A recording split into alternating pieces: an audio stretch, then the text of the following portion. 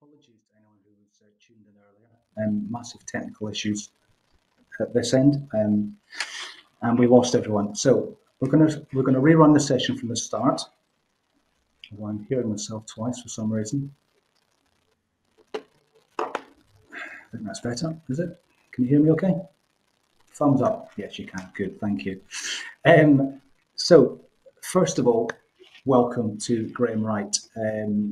Senior Manager Environmental Research at Daikin UK, I believe is your title now, Graeme. Also, recent winner of the RSC Cooling Awards Gold Award for your outstanding contribution to the industry, Graeme. Many congratulations on that, very well deserved. So, thank you very much. You're welcome. So today we are going to be looking at opportunities for heat pumps. I'm not seeing the slide there. There we go. There we go. So we're going to be looking at opportunities for heat pumps to be a part of the UK's net zero ambitions.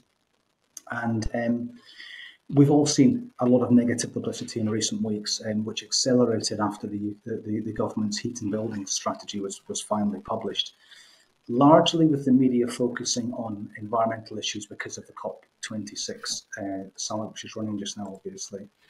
And this slide here shows the temperature readings in 2018, which was one of the warmest on record, of course, and these mean temperatures show the situation, the critical situation, should say very clearly. The Committee on Climate Change gave us two scenarios.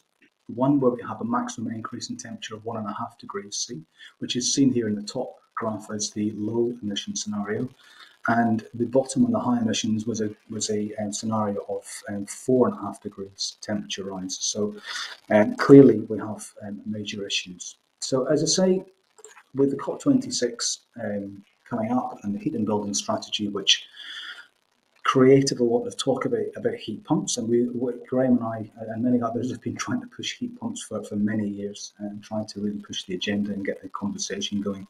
And what's been really unfortunate has been negative publicity in the media. So I focused on one here, which was newsreader John Humphreys, when he was slating heat pumps in a media article and saying how his house has never been more than lukewarm. And it's sadly pretty typical of the rhetoric of the past week.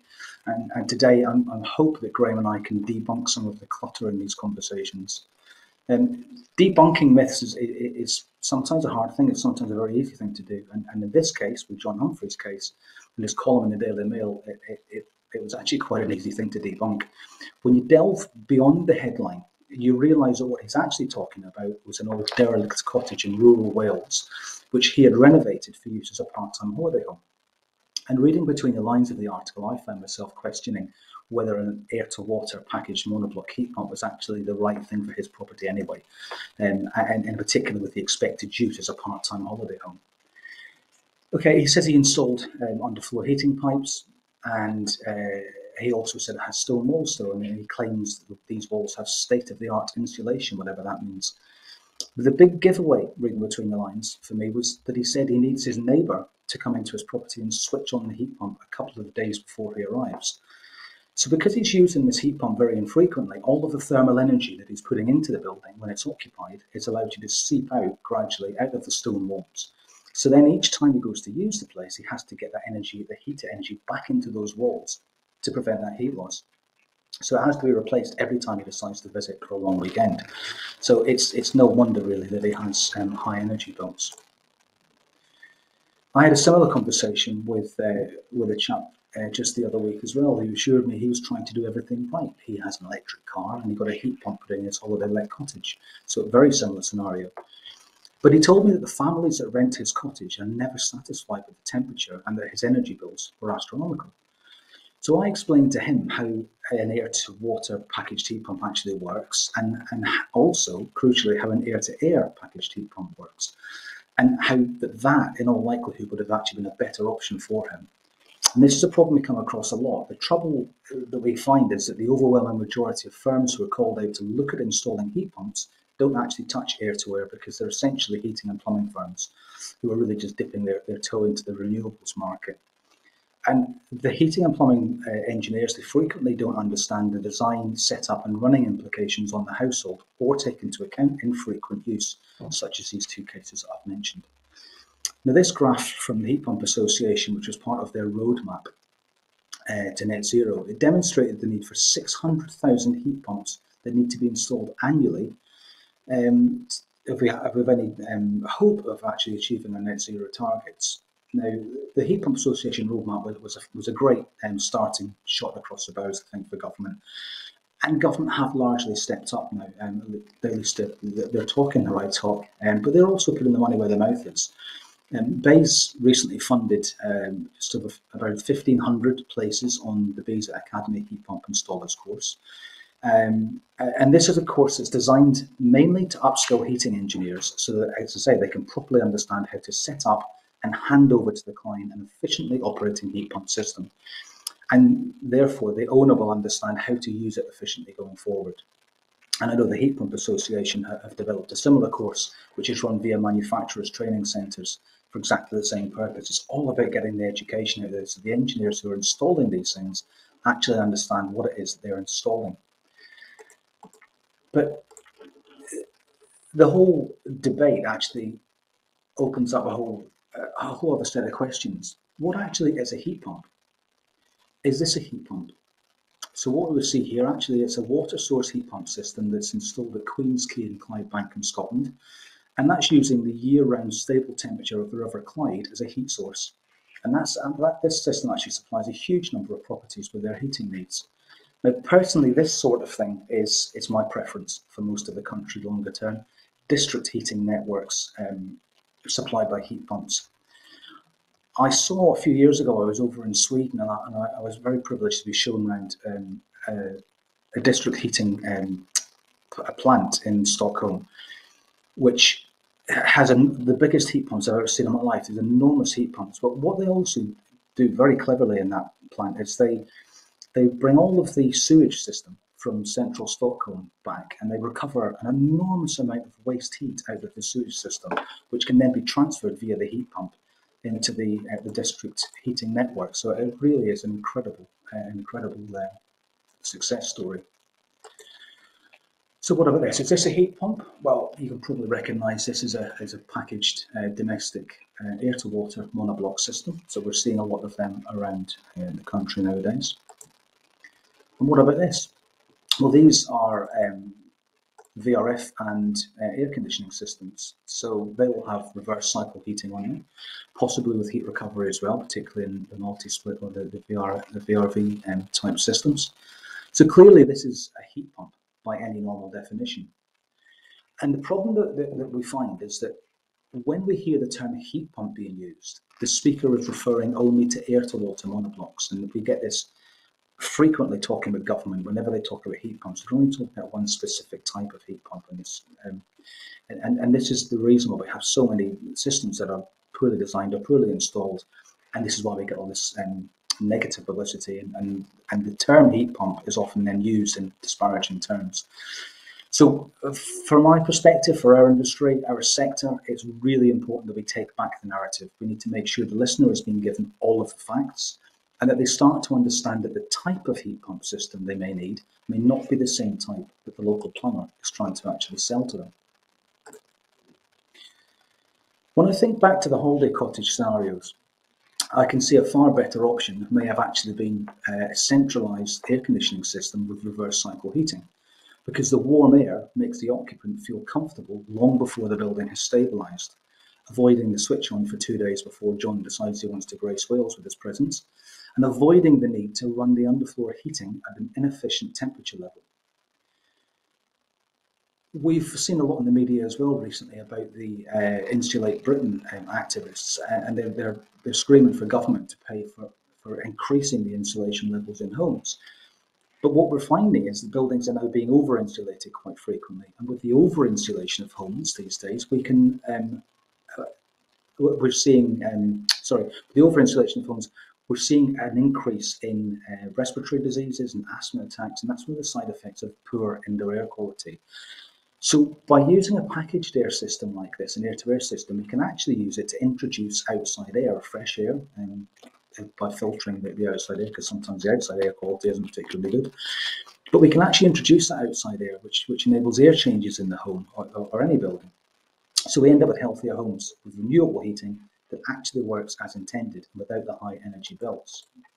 And I know this kind of design was quite prevalent in the 70s, but the heat pumps were quite inefficient in the 70s, and what people tended to use was an electric resistance heater battery to actually raise the temperature to an acceptable level. The efficiency of the heat pumps nowadays, reverse cycle air conditioning heat pumps, are so good that we don't have that issue anymore. We don't need to have the electric backup heating.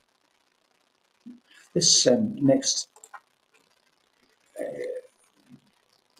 image here is a kind of typical example of a multi-unit. So multi-split air conditioning system uses a heat pump is also an excellent option. You're only providing the heat in the rooms where it's needed. So if you have a family home and the kids are off to university for weeks at a time, for example, and then they come home unexpectedly to do their washing, as my kids did when they were away at university, then you're not having to heat that bedroom for those empty weeks. When you have a centralised wet system in a home, the radiators often get left open. I know you can put thermostatic valves on things, but they often get left open. So you're heating rooms that aren't being occupied, and it's a waste of energy. But of course, by using a multi-split like this, you're not having to heat those empty rooms. And then when an occupant does come home for a long weekend, they can heat it up very quickly when they come home and need it. So there are many benefits to using this type of system that are often overlooked. And so it's important, and it's also very important to remember that there'll be different requirements from home to home, from office to office, retail outlet to retail outlet. There is no one-size-fits-all solution. And it's really important that when we're looking at heat pumps and helping us to achieve net zero, they were all looking at all of these options so that we're selecting the best fit for the occasion. I have a slide with some interesting stats here that Graeme provided, showing how building insulation has changed over the decades. So the U values you can see over the years have improved dramatically. So the heat loss through walls and roofs has obviously been slashed from what we had when I was a kid. Certainly, I well remember drafty homes, which clearly had awful insulation.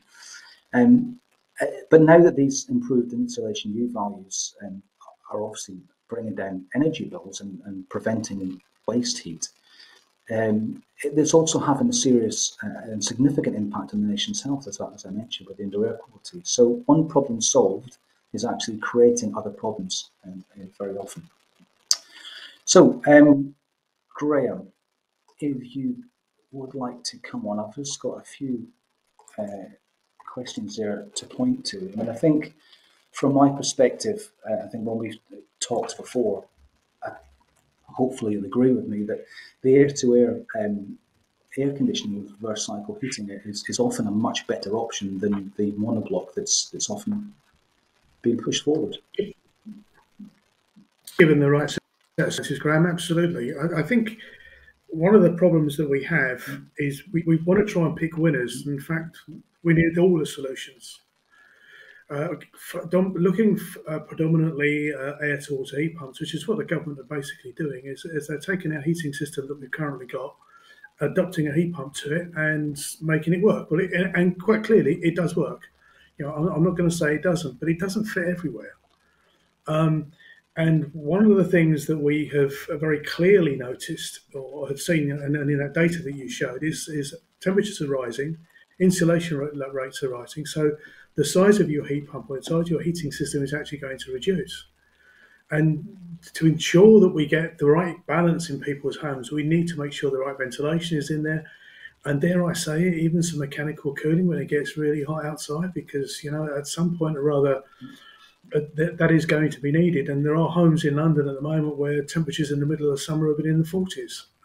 Admittedly, that's one exception, but it's most definitely happening in some places. And those houses, those apartments are virtually inhabitable in the summer. You know, you just can't live in those temperatures. So there needs to be should we say, a bit of a more pragmatic approach. Now, I'm not going to go around giving the government the cane over what they've just done, because I've worked tirelessly the same as you have over the past years to actually see heat pumps become what is going to be the de facto heating system for the future. Let me also be very clear, there will be other solutions in there. So, district heating, the kind of systems you were looking at, and you mentioned Sweden, absolutely must play a part in what we do. But probably for the majority of people's homes, it's going to be some form of heat pump, and whether that's air to water or whether that's air to air really depends on what kind of house it is. And I agree with you, John should have put an air to air heat pump in there. He'd have got a far better result out of it. Yeah, he certainly would. He certainly would.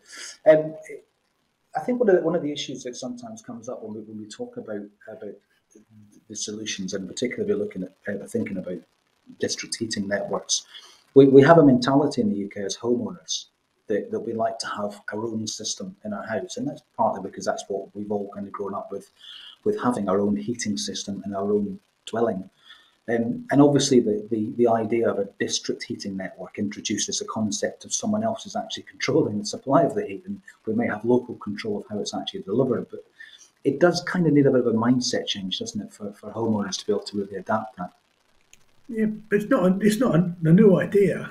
If you look at Battersea Power Station, look across the river to the housing estate in Pimlico. That was powered or heated by Battersea Power Station in the 60s and 70s. There were housing estates in South London that were heated by great big boiler complexes.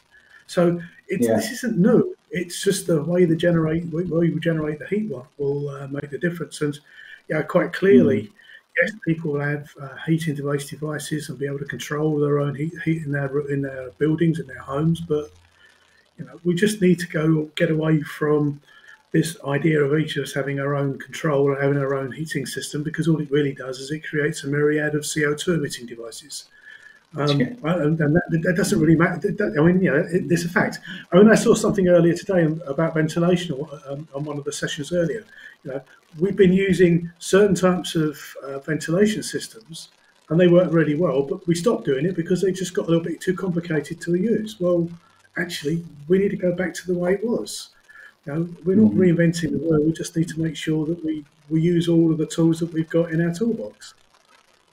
Yeah, absolutely, and use a more joined-up thinking kind of approach to the whole thing.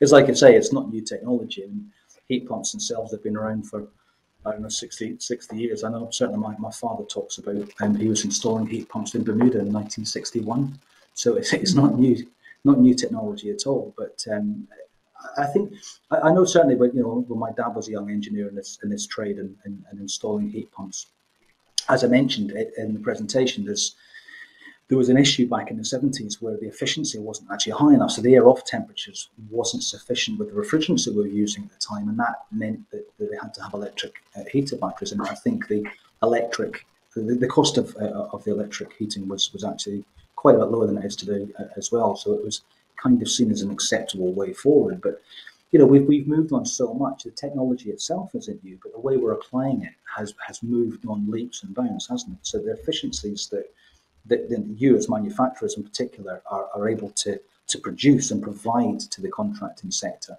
it's going to have a huge influence in that. But obviously we need to get the message out that these are the most efficient systems.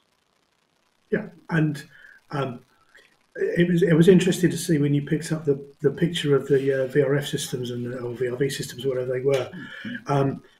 25, 30 years ago, a good number of those have been cooling only, but every single one of those is a heat pump, and we get very high efficiencies out of those systems for heating and cooling, mainly because we focused on, shall we say, the technology that enables to transfer the heat. The compressors have been specifically designed to work with these systems, and the electronic controls. And one of the issues you always had back in the 70s and 80s, I don't quite go back as the 60s for a heat pump, but definitely in the 70s and 80s, is we had a few mechanical devices to make these things work, and quite clearly the controls weren't necessarily up to the task. Today, well, the sky's the limit, basically. I mean, we've got processors in these things that have got routines that understand what's going on. Your average heat pump has got something like 2 or 3 pressure transducers and something like about 10 or 12 temperature devices in there, so we know exactly what's going on with the system. We can trim it, we can make it work in whatever way it needs, and we can obviously adjust the speed of the compressor. So, yeah, this goes across all of all the technologies that we're using, whether that's air to water, air to air, or any of the other devices we're looking at. Even some of the larger capacity systems, and when I talk about larger capacity, I'm talking about 1,000 kilowatts, which in terms of a heat pump isn't big. I think the one you were talking about in Sweden was about 50 gigawatts. And it's an enormous machine. It's not just one, it's obviously several of them, but those kind of things will have so many controls on them. We can actually tweak and adjust them so that they work just right, providing we match it to the load. And that's the other issue, is that in many respects, we've adopted a technology that's very forgiving if you oversize it.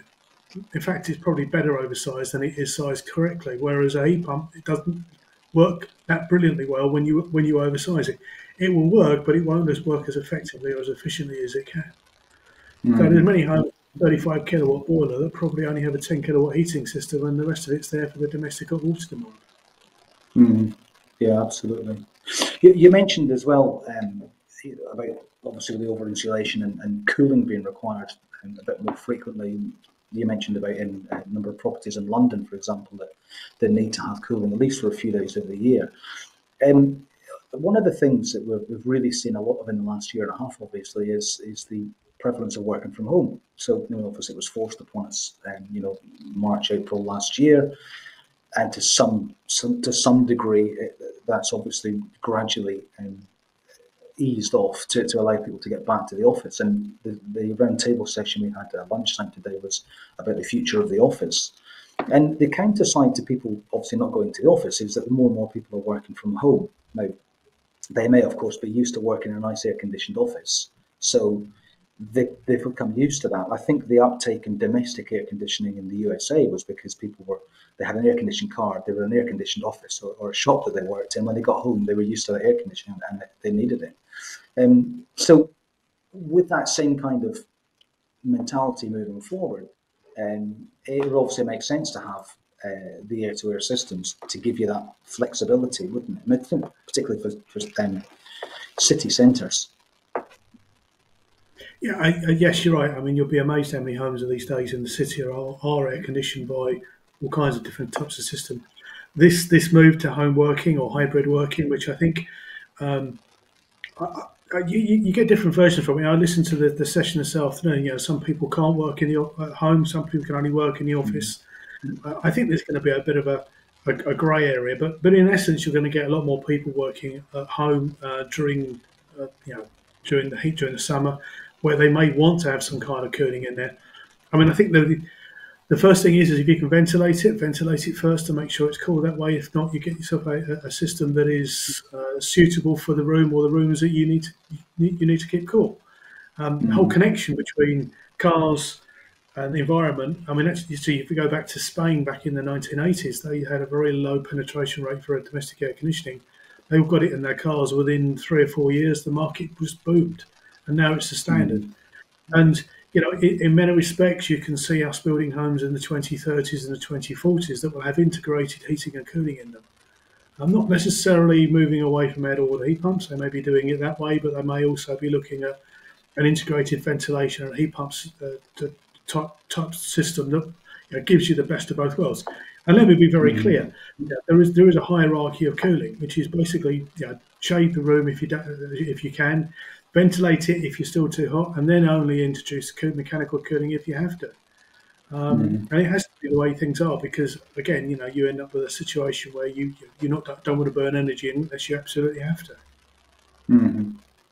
Yeah, I mean, you're right to say an air-to-water system doesn't have to be heating only; it can actually cool. You can have fan coil units, for example, instead of traditional radiators, which that some of these actually look really, really nice for the home, and that way you get that benefit of the cooling as well as the heating, don't you? So yeah, I think that is definitely a way forward. But one of the you need to be careful. Sorry, I was going to say you need to be careful with that kind of system, because generally you have 2 pipes, and the last thing you want to do is take 35-degree water down to about 12, because all you do is you're burning energy before you get anywhere. I've seen systems do that from a commercial perspective. Yeah, So that's you do need to very be true. careful. So go back to DX refrigerant, but I will say that because I'm a fridge engineer, so I've obviously got a clear Well, you and bias. me both. Just looking again then at the for retrofitting. So we get a lot of negative publicity about retrofitting of the air to water packaged heat pumps, and in particular because people tend to be looking for a straightforward like for like replacement. So when their traditional gas boiler packs up, for example, and you're looking at just replacing that with an air to water heat pump system. But obviously, we've seen again some of the negative publicity has come about because we have people that have got micro bore plumbing on the radiator systems, for example. And when you're trying to apply a heat pump with a low flow temperature on the micro bore, you're just not going to get that thermal capacity into the radiators to actually get the right heat into the rooms, are we? No, you're right. And unfortunately, our building regulations allow developers and builders to use that kind of system where, in fact, it was probably about the worst thing they could do in terms of a system inside someone's house. So when you're faced with that as a homeowner, you're going to end up having to replace your heating system for something that's actually going to have something on a reasonable board. I mean, there are ways around it in some places, but in essence, it was about the worst thing we could have done as an industry for heating. New building regulations hopefully will resolve that. I mean, there'll be some kind of statement in there about flow temperatures of 55 as being a maximum, possibly, or it may even be some kind of balanced flow temperature. But in essence, it would move developers and heating installers away from micro bore systems into something that you could put a heat pump onto. Well, that is the aim of the new building regulations. In essence, it doesn't matter what your heat emitter is or your heating device is at the beginning of your building. At some point, it will be changed, probably to a heat pump of some sort. And the last thing we want to do is to have to change your radiators or your insulation rates. So it's one of the reasons that the heat pump industry are really focusing on new build now.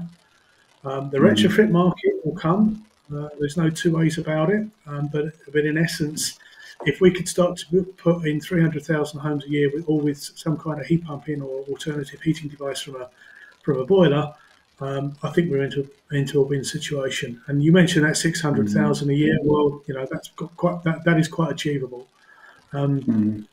Just need to apply our nose to the grindstone now and get it done, if you know what I mean. And the fact the government accepted that target, which originally came from the Committee on Climate Change, I have to say, as a good target, and 1 million heat pumps by 2030. So there's no letting off the gas pedal once we get to 2028.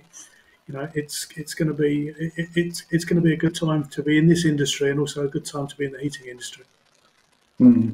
Yeah, indeed. And I certainly I've seen a marked increase in the chatter amongst the heating fraternity on the likes of Twitter and stuff like that as well. There's more and more of them are actually getting how it should be done, which is really good to see. As I say at the top, there's been a lot of negative publicity in the press, a lot of really wild estimate figures for fitting heat pumps, and I do think that a lot of them are stemming from the fact that in order to get the design right, you're having to look at stripping out the pipes and upsizing the radiators, like you say, increasing the insulation in homes. And I think the trouble is that when people are having to do all that, yes, that's going to have an enormous up cost to the project itself. But as you say, you're looking at the new build, and obviously you're building all that in at the build stage, so you don't have that. I mean, look at them as two distinct. Look at them as two distinct sectors. The new build, they should have the right amount of insulation in. They should have the right pipework size. They should have the right radiator size. It's just a slam dunk for putting a heat pump in. The refurbishment market is something completely different because, in essence, you may have to change your heating system. It's not normal, but you may have to. You may have to put some insulation into the rooms. And again, don't look at the whole building. Look at each room individually. Some rooms you may have to, some rooms you may not. And then obviously you put your heat pump in with whatever's necessary. I've seen some silly estimates. I've also seen some very low estimates and some very high estimates.